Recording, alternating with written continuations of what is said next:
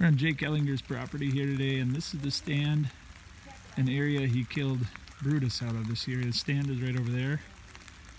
And he's got a small mound right underneath that tree that funnels movement. Then he's also got a hinge cut band over there. Then you can see this is all open hardwoods, and that's there's another stand right in there. But it was all like that.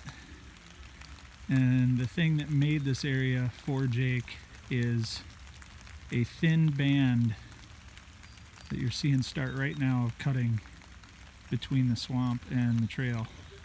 So that's open water right back there. You can tell from all the dead trees.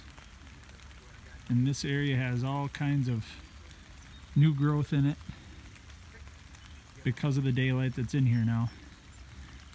And he cut all kinds of trails. You can see Jake Ellinger and Jake Towns over there. The three Jakes on property today. And none of this movement was here because it was a monoculture of wide open woods, park effect due to the solid canopy. So this edge that I'm standing on right now, I'm on a stump that's about 6 feet high.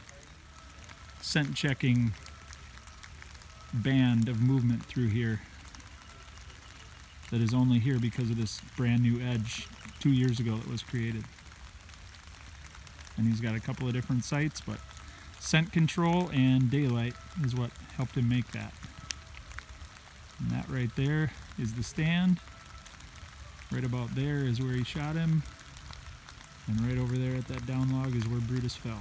Check out Jake's video on Brutus on his Facebook page. This is Jake Bull, the Habitat Pro. We are in southern Michigan at Jake Ellinger's farm with the three Jakes and Pepper.